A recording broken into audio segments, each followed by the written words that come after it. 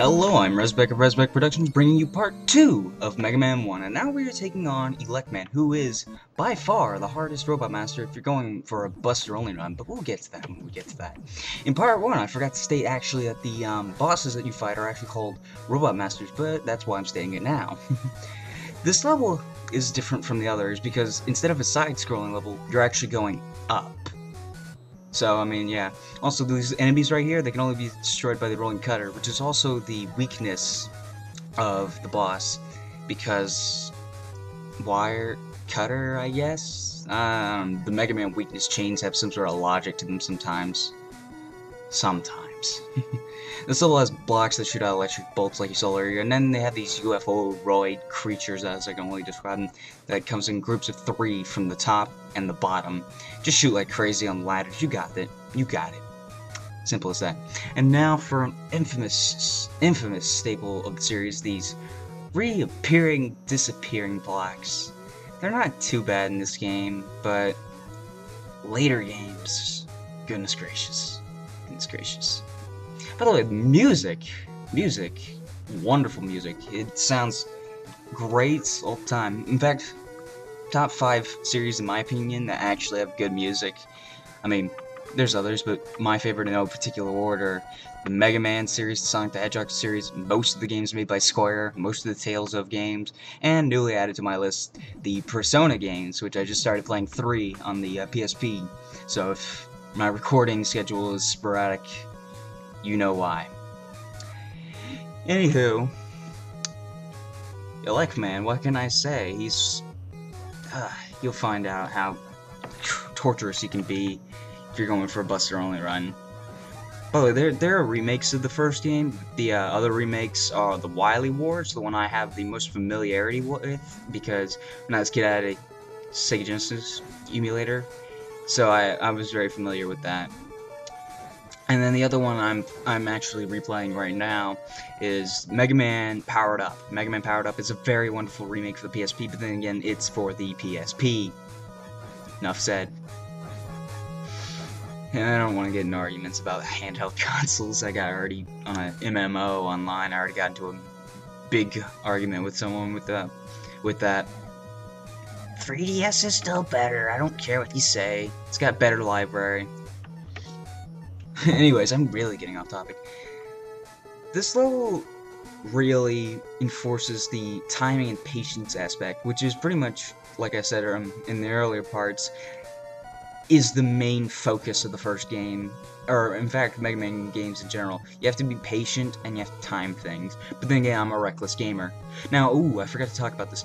Earlier, you saw me go through with Gutsman's Super Arm and go through all these blocks and pick up this item. It's called the Magma Beam, which I'm demonstrating right now. The Magma Beam makes platforms for you, making every platforming gimmick in the entire game an absolute joke. Like right now, I didn't want that pit that gave me problems in an earlier level, which is the same exact pit, by the way, that they just cut and paste. See these blocks? Nope. I'm not going to use them.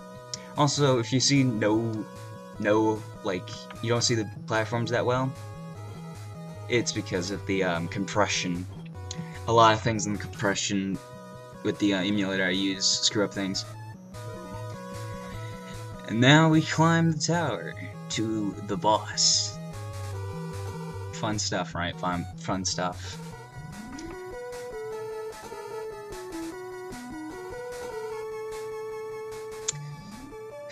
Seriously. I thought when people did these playthroughs that it'd be easier to say things. I thought all of this would just come to their heads. I actually had to write a slight script. It's still hard to come up with things to say. I don't know how they do it. I honestly don't know how to do it. But anyways, now on to Electman. Here's why he's the terrible boss to do a one-hit, a Buster-only run. His electrical attack does 1/3 of health to you. However, his weakness kills him in 3 hits as well. That's why he's the hardest one to do as a Buster-only run. Very annoying. Very, very annoying. Also, you notice there were blocks in that room. if you want to know, those super arm blocks that you can pick up Gutsman with Gutsman's super arm, the weapon you get from him not only is one of the better weapons in the game, can actually destroy those blocks. So I guess that's why they're there. But like, yeah, 3 hits from that kills you, and 3 hits from your weakness kills him too, or his weakness rather. And boom, we have defeated Electman. We now get the Elect Beam, many people's favorites. And now we are taking on Iceman, which has one of my favorite tracks in the game.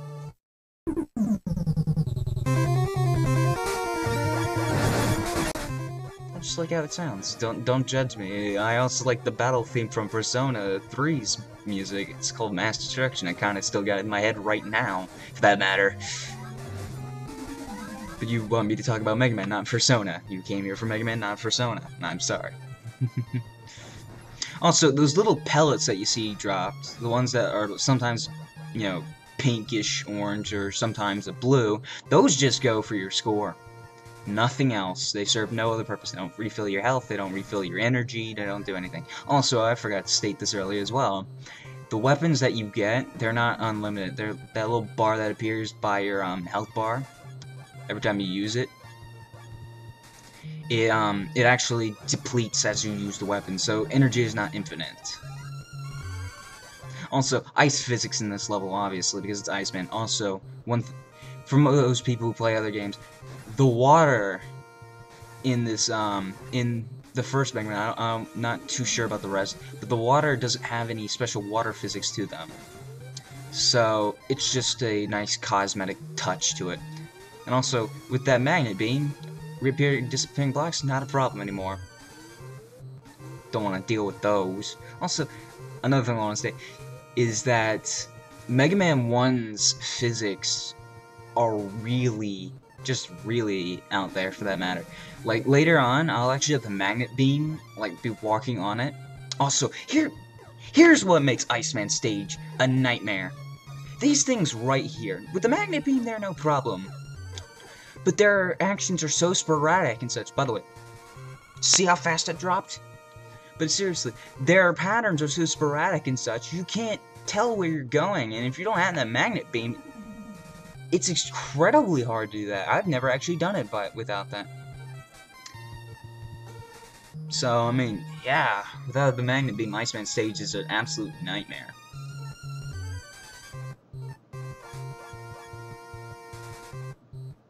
And I forgot to talk about these guys. Remember Electman's Elect Beam does 130 health? So does this guy's rear end. That's right. Their butt. Technically their robotic butt does a third of their damage. How ironic. Anywho, with the Elect Beam, we now fight Iceman, who, weirdly enough, has the weakest weapon in the game, as far as I can tell. Has the weakest weapon in the game. Yeah, it does three hits and you're dead from it. And 3 hits from the Elect Beam and he's dead too. Also, notice how I got hit and still gained the item? Still happens. It's still the weakest weapon, and yet it does 3 hits and kills you. Now onto my other favorite level, Fireman. No, he doesn't have a water gun. That would just make sense. Get it, Fireman? I'm lame. But seriously, it's one of my favorite tracks. Also, Fireman's another weird boss to do. If you want to do a Buster only run with him, he's kind of weird to do. Also, with the Elect Beam, there's actually a glitch. I don't exploit it for a particular boss, and people know what I'm talking about as I say that. I don't exploit it, I do it legitimately. However, a second run through with another boss, though, I do exploit the glitch, so when that rolls around, look out for that.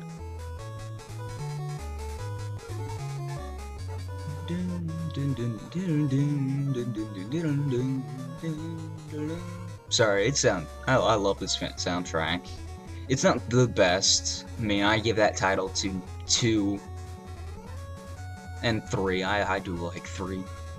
But, Honestly, with the Magnet Beam, a lot of problems and stage hazards don't come too much of a problem. Also, those little things that'll shoot up from the lava, rain down in the fire, rain down from the skies like hell. They're not hell. I just mean they rain down like hell. Yeah. By the way, don't go too crazy with the Magnet Beam because on one particular run, like if you hold down the button, the platforms are longer. But here's the thing: in one particular run, I used it over and over again, and I came to this area right here, had barely any health left, and died. Last life as well. That was so annoying. What can I say? Mega Man has a lot of cut and paste kind of deals to it, though. It's got the reused bombs, it's got the reused whatever the heck those things that crawl on the ground are. It's a lot of cut and paste. I mean, it's a good game and all, but lots and lots of cut and paste. And also, I'm just paranoid at this point. My emulator, like I said, randomly slow down. Not scared to go over those pits, so I just said, screw it. And now on to Fireman, who has, interesting to say the least, he has a very sporadic pattern to his fighting. Like, I don't know how to determine when you're playing against him. I mean, you'll see later, but it's a very weird pattern. Someone tell me, is there a definite pattern to his moves? I don't know. I do die here, obviously. Mainly because Fireman here. Fireman, you hit him with his weakness, he'll shoot out a random number of the fire waves, as I'm going to put them. And yet, if you jump over them, you can't just land right on the ground. If you jump over them, there's a mini fire that happens underneath it, so you just can't stay still, you gotta move, and then he might or might not shoot out another fire wave, or is it, yeah, I'm just calling it the fire wave. That's an X weapon, but I don't care. So it's very sporadic and unwilling to tell, but you can beat him just hammering over and over again. I think in Powered Up, they correct it and give him some sort of pattern, but you don't know if he's gonna shoot out 3 at once, 2 at once, 2 then 1, it's all sporadic. But anyways, that's it for Fireman. We beat all 6 Robot Masters. Now we get to take on Dr. Wily. See you guys then.